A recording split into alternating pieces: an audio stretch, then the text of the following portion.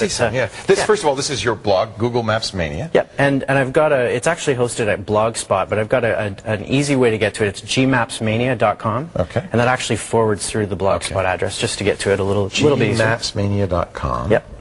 So the long address is up here at the top, but basically what it is it's a blog that's covering all of the latest and greatest mashups that are coming by. I bet this is a full-time job, although people must send them to you now. You know what? At first I was having to kind of comb blog listings and find new ones that they made, but a lot of people have actually sent them to me recently. Right. So that's great. These are the kinds of sites, folks, I particularly love. I call them meta sites. Sites where somebody who's kind of fanatical about one thing has collected everything you need to know. And if you could find that one site, you don't have to spend any time looking for Google Maps mashups. You could find them by just going to your site. Well, that's really cool. Okay, so let's take a look at some. Yeah. So basically, to find the category listing, and this listing's getting pretty long. I've actually. This will all move off of this. How many are soon. there right now? You know, Google holds that close. It's a closely guarded secret, I think, in terms of how many actual API keys are out there or accounts. Right. But I mean, I'm looking at probably about 600 on this page. Holy cow! Yeah. Holy cow! It gets to the point where one long list kind of outgrows itself. So very soon, if people visit the blog, you'll start to see it move over to a directory listing soon. Yeah. So yeah. Eventually, you have to use Google to find your mashups on the Google Map. Yeah. Let's hope they hold off on indexing for a while anyway. So yeah, we've got the mashups and tools index over here, and I've got a listing here of top picks, and these are just basically sites that I think if someone's new to the blog, they can kind of get their feet wet and know what Google Maps are. And when I say the word mashup, basically that's a database or a data source mashed up with a Google Map. Okay. So the first one I'll show you is a site called. It's called 2realestateauctions.com, and what this guy's done is he's taken the eBay API and the Google Maps API and mashed it together. So all the dots on the map here represent online eBay real estate auctions. That's right. And what he's done is he's taken the ones with the highest bid count, sort of alerting you to the fact that there might be a deal here. So he's taken real estate first. He's combined two different projects in a really great way. Yeah. So if you click on that one, for example, you can see there's 15 bids for this Arkansas recreational resort paradise. So it basically just alerting you to some of the auctions that are happening. So a lot of these are really enhancing sites that already exist or data that's already out there. One that I actually found this morning just popped up. Getting lots of blog play today is called Wayfaring, and it's one of those sites that allow you to create your own Google Map without having to know a lot of code. Or apply for the API. So basically all you need to do is go to wayfaring.com, take out an account, and then I'm actually logged in as my account right now. But what we can do is we can, let's zoom into, let's just take Toronto as an example. So we zoom into Toronto. What we can do is we can click over here on add a waypoint, and we can actually click, type the name, we can let's just do the CN Tower. Okay. And we can easy navigation. Yeah, it's an easy reference point. So under tags, we can put things like Toronto, or we could do. It supports tags as well. It does, yeah. Tag searching for each of the maps. Then we can describe it. We can say tallest freestanding structure in the world, my friends. And don't let anybody forget it. That's right. Come to Toronto. So what we can do is we can hit save waypoint. And that will allow us to take a look at that map. So you can either click on the map or you can put in an address for that. That's right. Okay. I don't know what the address is. Save waypoint. We have to put an address in. You haven't said where it is. Oh, there we go. So click somewhere. I can read directions too. It's not in Etobicoke. I know that. So we'll find the CN Tower we are. Yeah, there you go. You're close now. You're getting close. Yeah, there we are. Right. Zooming right in. You don't need to know the address if you know where to look. Well, let's just put it in the train assume yard. it's right there in the middle of the train tracks. Okay. No, we don't. You have to click harder.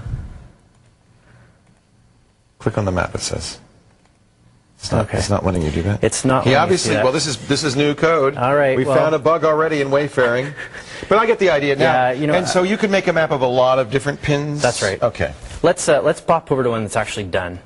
Okay. What I've bookmarked here. This basically has taken different webcams and points of traffic information in downtown New York. Wow. Okay, so this is actually one where waypoints have been added. Now this isn't Wayfaring, this is somebody else's This site, is a separate site altogether. It's off a site called allchemist.com. I've got it linked as one of my favorites or top picks. So what happens if we click one of these? Now this shows you don't have to use those red Google dots too. You can even have your own color coding. That's right. This is someone that's used the API. This is a live camera. That's right. So what they've done is they've taken webcams and mashed it up with Google Maps as the mapping interface, and then allowed you to look at. See, if you lived on Manhattan, this would be fascinating. Yeah, looks like a. Let's pop into another one with a live camera there, so you can actually see a live street view. And what's really neat about this is if we zoom right in. That's really amazing. Well, this is just a little scary. I mean, this is incredible. Now, if you switch to you could satellite, probably follow a car. You could probably follow a car using this, from camera to camera. There you go. You could spy on somebody. And the satellite imagery gives you a bit of real context to it. Now, one of my personal favorites is one that I think kind of might show the future of how public transit may operate in the future.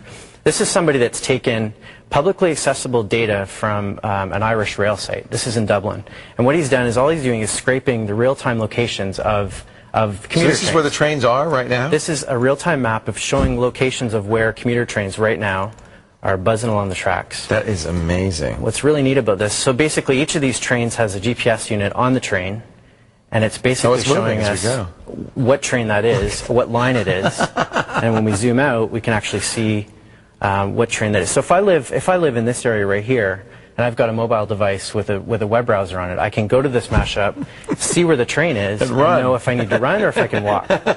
So, it's great. This is the kind of information that we should have for everything we do. Absolutely. Okay, we have time for one more. Okay, well, one more. We should do two more. Because I like your beer one. I want to do the beer one. Okay, sure. But we got to show the Frapper. Okay, so Frapper is basically a site where you can create a map for either your website, your club, your group, or your show. In this case, I created one for Call for Help. Very easy. It took me about 3 steps. Yep. So if you go to frappr.com/CFH, that's our map. And what we want to do is have people put push pins in where they are. So let's be the first. Shall we? Zoom into Toronto again. Okay. We won't try and find the CN Tower this time. No, just you can just enter the name, right? You don't have to actually do any zooming. If you scroll down. Don't know if we have a search. Yeah, there you go, right there. See? You haven't used this in a while. Right at the bottom, just fill it out. There you go. Oops, there. So I'm going to say, let's do Toronto, actually. Yeah, there we go.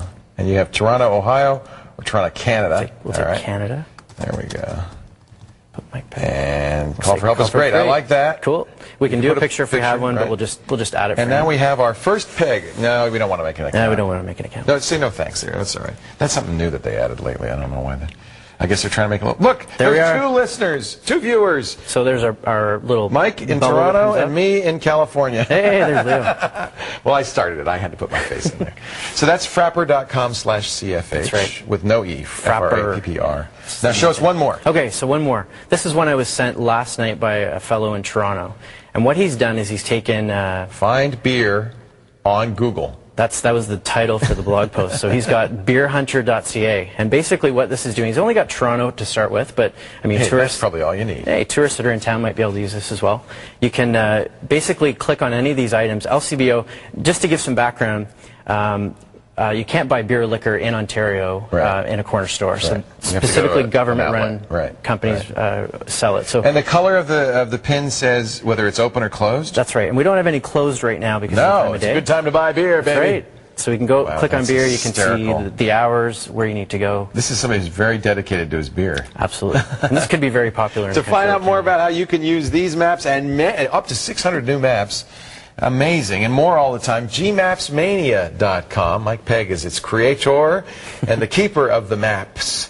For links to some other examples and the ones we showed you, go to our show notes. Callforhelptv.com. Thanks, Mike. Now it's time to combine technology with trivia. It's our